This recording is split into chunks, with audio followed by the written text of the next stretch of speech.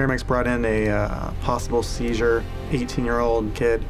The radiologist at the hospital started taking a look at it.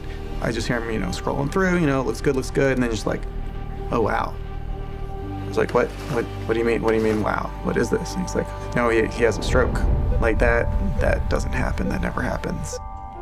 We got him to the operating room, took a couple of minutes to talk to his family, to explain the condition.